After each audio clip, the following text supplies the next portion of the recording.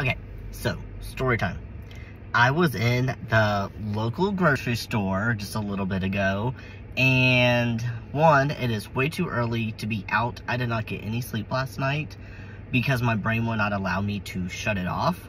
So I got up at way too early, and as soon as the store was open, I went to go run errands, okay? That's why I'm even awake right now, because I would not normally be. And I am on the pet food aisle. There's almost no one in the store.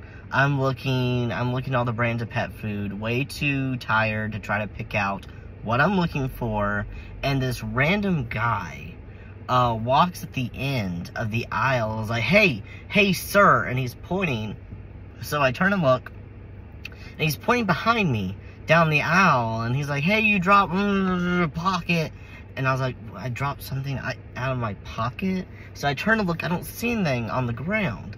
I turn and I look back at him, and also, I checked and I thought maybe this guy works here. He doesn't. He doesn't have an employee shirt on. He's just some random Joe off the street. And he kind of laughs, and he says it again, but I don't understand what he's saying. His words don't make sense to me. And so I just say, what? And I just tell him, I'm like, I can't understand what you're saying. So he gets closer. But not like I'm a stranger distance closer. He gets right next to me. Like, my buggy is here.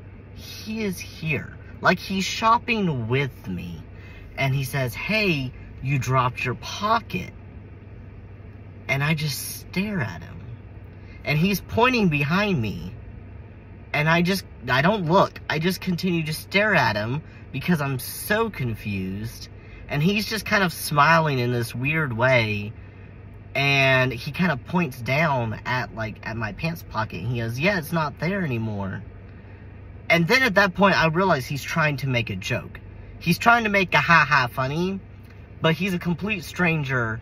It is 7 a.m. and it's not funny.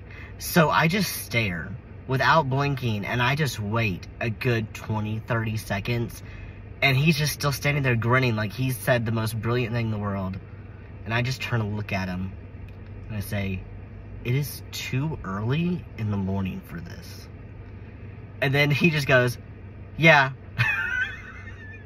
And then he's like, yeah, I'm a loner. And then he starts, as he's walking away, telling me about why he's all alone. And then he just continues talking to himself as he goes around the corner.